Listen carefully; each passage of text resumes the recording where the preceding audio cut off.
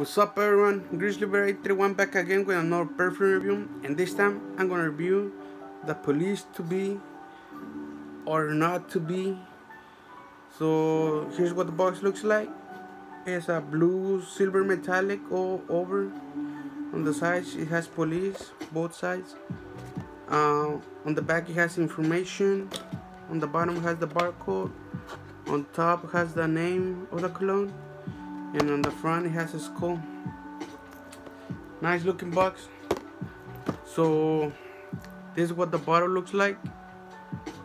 Really nice, really clean bottle. Beautiful. It's a skull. It has police. It has a grill that says police on the front. It's actually plastic painted in silver color, and it has this protector for your atomizer, so you won't accidentally spray it while traveling. It's like a dog tag, you know. So to spray it, you gotta remove this, and here's what the spray looks like.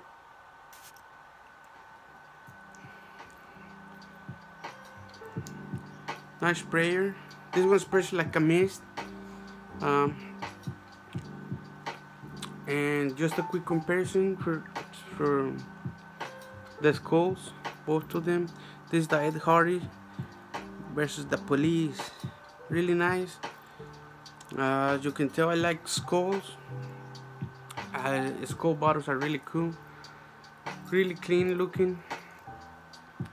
And this one to me smells like kind of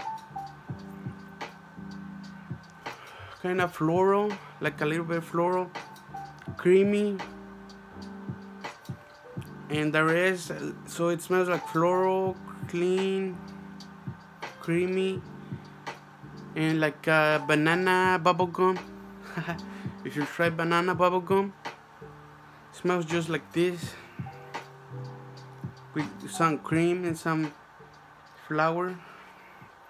It smells really clean actually. I really do like it, and it's really powerful too.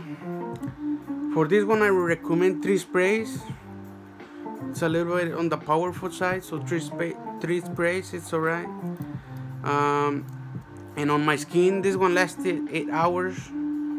8 hours projecting good. It smells really clean. For rating, I'm gonna give this one a 9. This is actually a 9 for me. Very cool looking bottle, you know. Some information on the bottom.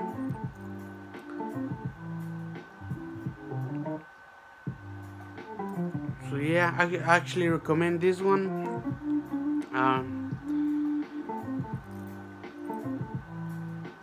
Bye. Thanks for watching. Peace.